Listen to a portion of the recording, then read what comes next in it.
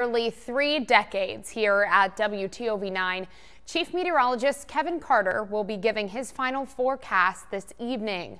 Earlier, Jeff spoke with Kevin, and Kevin clued us in on what he'll be up to next.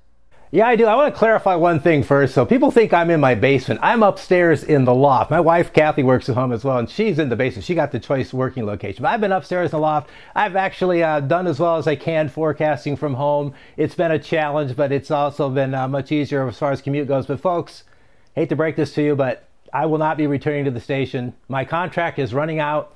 So my time at WTOV 9 after 29 years and 3 months has come to an end. It's been a great ride, but it's time to move on and go to the next challenge in life. After working for nearly 30 years, you gonna miss it?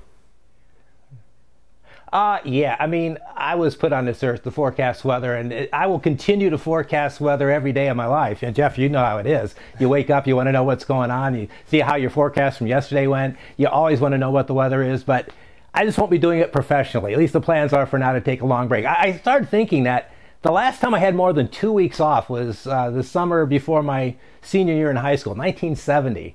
So actually before my junior in high school. So it's been a long time, 50 years since I had more than 2 weeks off. So I plan on doing nothing for a while, but you know, we'll see what happens in the future. And I have to say, I love the Beatles tie. Any reason why you wore Beatles tie today?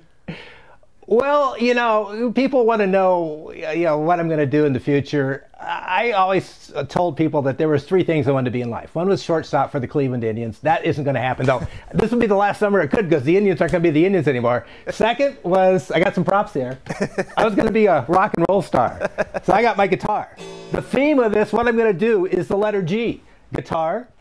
I'm going to start learning how to play this game. I've been on a lot of golf courses, but I don't think anybody who's ever seen me golf thinks I can play the game.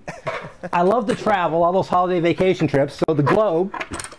And of course, there's a couple of people here, but my granddaughters. Just love those two to death.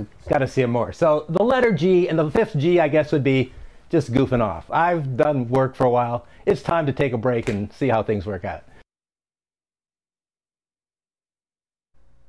And we will for sure miss you, Kevin. And we do want to congratulate Jeff as well for being named the next chief meteorologist here at the station.